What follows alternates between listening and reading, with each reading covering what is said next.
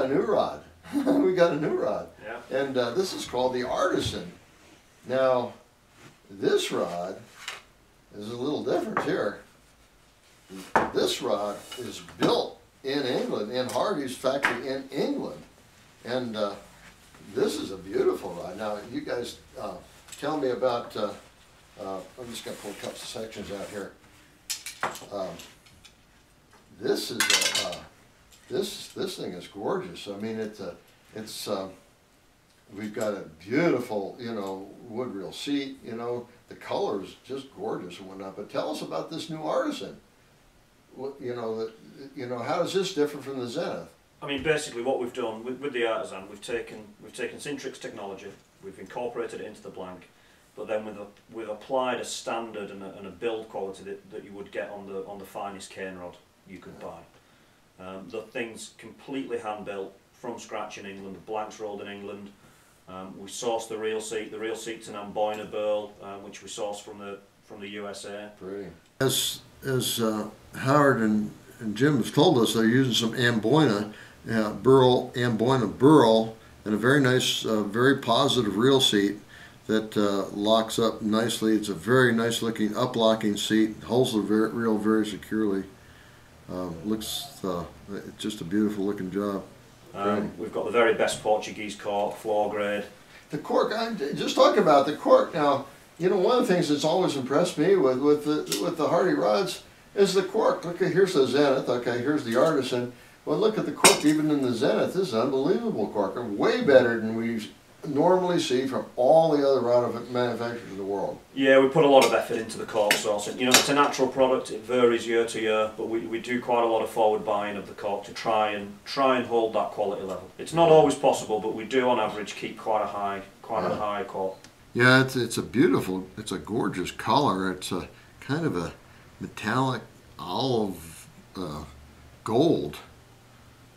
Yeah, I mean, one of the big things with the finish, we have a new system which we developed ourselves, which gives us this crystal clear varnishing work. Oh. I mean, if you just look at the thread wraps, when you get a close-up look at the rod, look at the thread wraps, there's practically no air bubbles within that thread wrap. Wow. In fact, you can't even see the thread. The thread's invisible. Let's take a little closer look at it. Well, I'm looking at the stripping guide here, and now I look closely. The wraps are clear.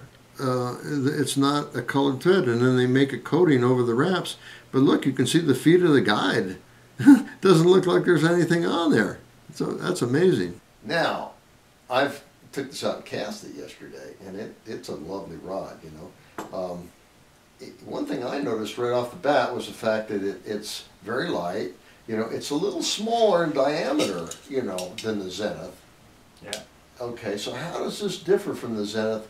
I also noticed that it seemed to me to be a little tiny bit softer and a little bit slower in action. Now, am I right? Am I wrong? Where am I sitting on that? Well, you know, slow and soft, I don't like those words, but you know, it's what we've done. The taper design, I've not gone for as rapid a taper, so the taper's a little bit more easy. Yeah. What that gives us, slower. A little slower. Yeah, okay, go on, I'll let you use that one. What it gives us is a rod which is just that little bit easier loading. So for a guy who doesn't want a real high performance, fast action rod, we've got something that's just that little bit easier. So the guy who likes a slightly more smoother loading stroke to his cast. But it's still a very, as I could see, it's very high performance. It's not. Oh, yeah. We're not talking about a huge difference here. It's just a very subtle difference. No, it's to give the guy who likes something just that shade easier, that helps him out a little bit with his time, just to give him something different. Yeah. It also, you know, gives you good tippet protection. The 8.5-4 is a really, really nice sort of short to medium range, accurate dry fly rod, and they are very slim in profile as well. Yeah. So.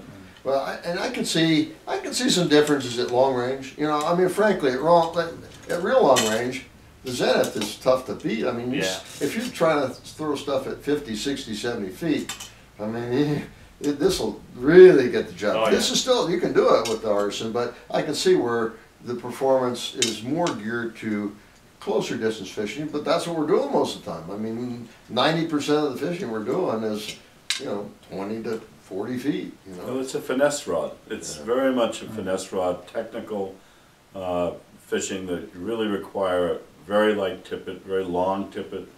So it really is a rod for the most expert kind of fishing, while at the same time being a little easier to cast. So I would say those two qualities, it's an unusual mix, but at finesse and upfront technical fishing is what the rod's all about. Yeah.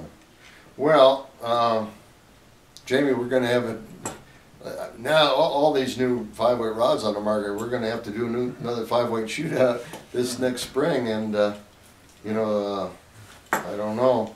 I mean, you may be looking at number 1 and number 2 again. I don't know. We'll find out. Huh? What do you think? Well, it would be helpful if we won.